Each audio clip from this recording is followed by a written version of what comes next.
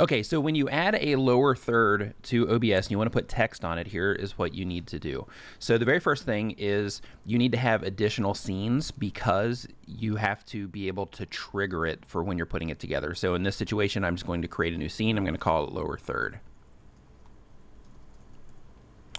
Once that's created, then I need to come over to the sources area and I'm going to add a media source. This is the actual lower third background itself. And then I'm just going to find that on my computer. Okay, and I'm going to click on the lower third. I'm going to pull that in.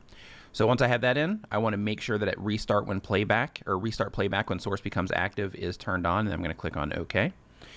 Now, this, as you can see, you're not seeing anything on the screen right now, and that's why we need to have an additional scene in here. Now, if you're stacking all this up in your normal OBS scenes, and you've already got this, but I have a blank scene here just so I can transition back and forth to actually make this visible because it pops up on that restart.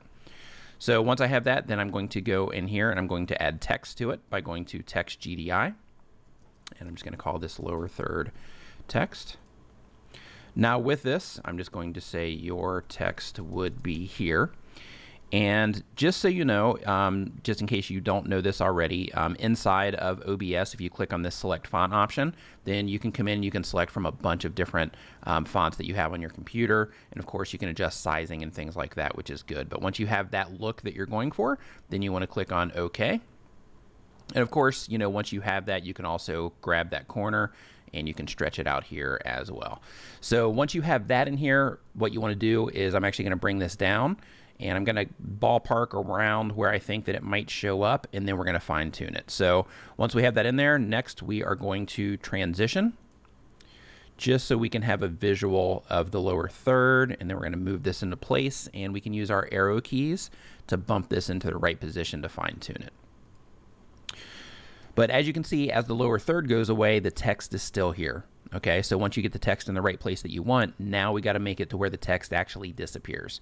So what we want to do is we want to click on the text layer, and then I'm going to go up to Tools, and then I'm going to go to Scripts. Now inside of here, I want to click on the Scripts tab, and then I want to load a script.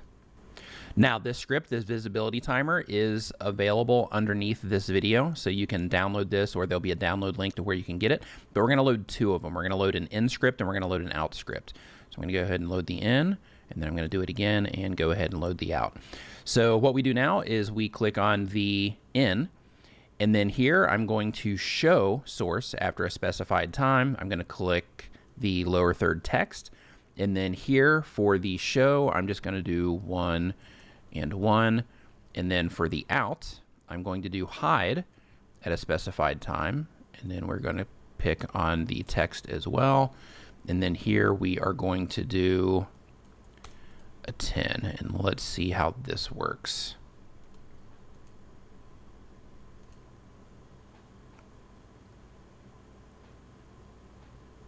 So as you can see, it had that little bit of a delay when it comes on, which is great, because then it makes it look like it's part of the graphic, and then it goes away and the lower third goes away. And that is how you build a lower third scene and add text to it.